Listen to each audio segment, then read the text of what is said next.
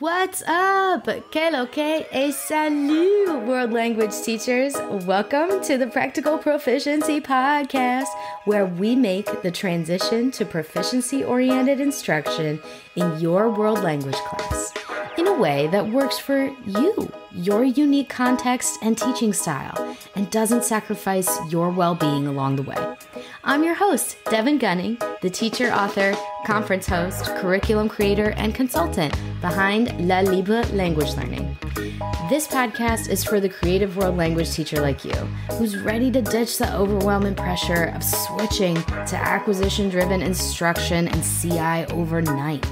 You're ready to discover how using more target language in class can actually bring you and your students more joy instead of adding to your plate.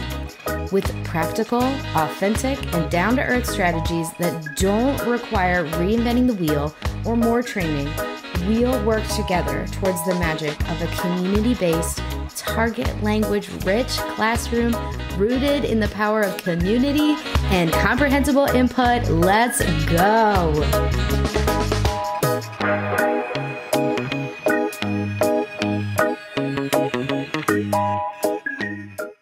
We are talking today about element 7 of the 10 elements of world language proficiency instruction. And y'all, this one, in element 7, we are talking about an element that will set the foundation for everything else that happens in your classroom because it sets the safety parameters. And you and I both know that since world language is something that really makes your students put themselves out there in front of their peers at a difficult age group, this is something that we need to address, and that is the environment. Element 7 has everything to do with the social emotional learning of your students as well as how your students feel when they walk into your room. It's all about whether they feel seen and whether they also feel comfortable enough to explore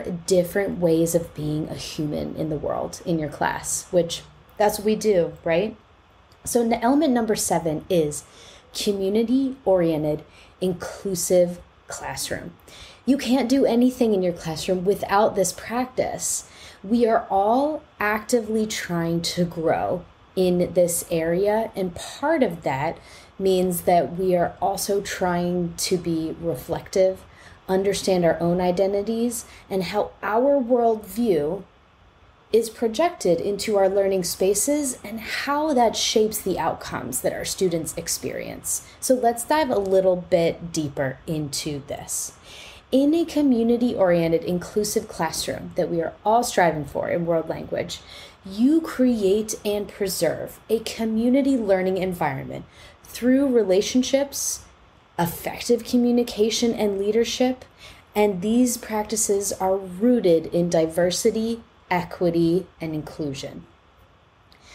Let's talk about a little bit about how you can do this, although I know many of you are diving into resources on your own, but more than spending time on things like how to do this in the diversity, equity, and inclusion space, I'm going to give you a list of resources and people that you should be listening to and following who are experts in this field and have presented at my annual conference across the years, and I trust to give you the best advice possible because world language is, even though we do teach a lot about culture in our, and even that can be a problematic phrase, but even though we work a lot with culture in our rooms, we also have a lot of work to do with DEI.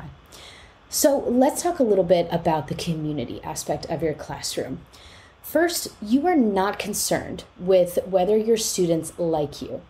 You want your students to know and demonstrate every day that you like them.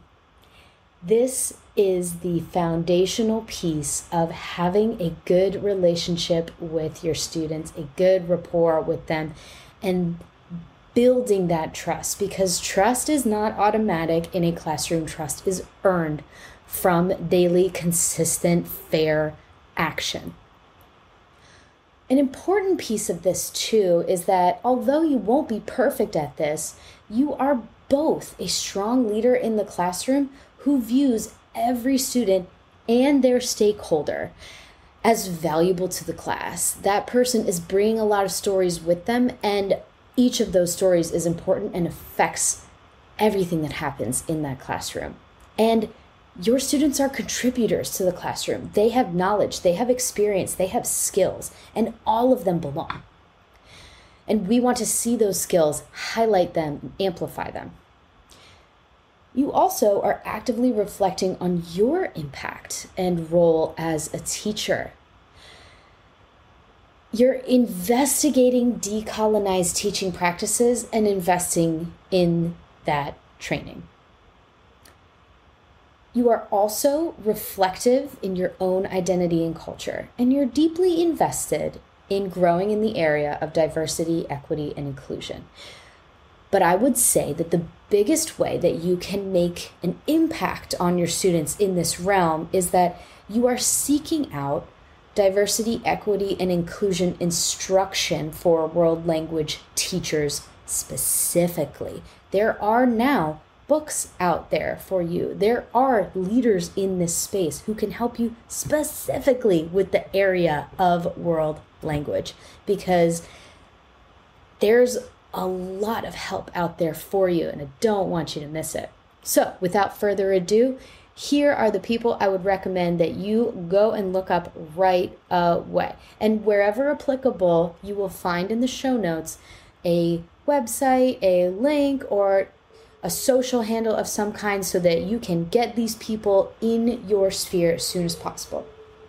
Here are the people that I work with to provide trainings, presentations, and all kinds of materials and trainings for community-oriented and inclusive classroom spaces, both in my own membership for the Practical Proficiency Network and for my annual conference, Practical and Comprehensible. So this is not an exhaustive list, but these are people that I know are going to steer you in the right direction and that you're going to learn so much from. We have Kia London, Jessie Felice from Spanish Swag, Tracy Rucker, John Bracey, Jocelyn Hubbard, Dr. Camille Anderson, Ben Tinsley, Jennifer White, Pav of FLE avec Madame D, and Alexia Cruz, as well as others that I'm sure that if you search, you can find more. So this is just a place to get you started. And I also want you to note that an important area that we can grow in as a world language community is choosing their voices and authentic voices for our CI novels. So if you are a novel user, this is one of the biggest places that you can make the biggest impact. So these are two authors that care deeply about this subject and are writing novels that are along these lines. So for novels for honestly a lot of languages, but Spanish for sure, and then it's also translated into several others, I would highly recommend to you Margarita Perez Garcia, as well as A.C. Quintero, and there are many others, but those are two authors to start looking at right away. And I know that they also partner up with great authors as well, and you can find their books in a lot of different places. So I will put links below so that you can check them out. But this is a space, community-oriented, inclusive classroom is something that will be a ripple effect for everything that happens in your classroom and how your students perceive that you like them and that you are invested in them. So go check out that list in the show notes, or you can just start searching and scrolling from the names that I gave you here, and be sure to attend Practical and Comprehensible, where we dive into these trainings. Thank you so much for being here for this episode, and I will see you in the next one where we get to Element 8. Bye for now.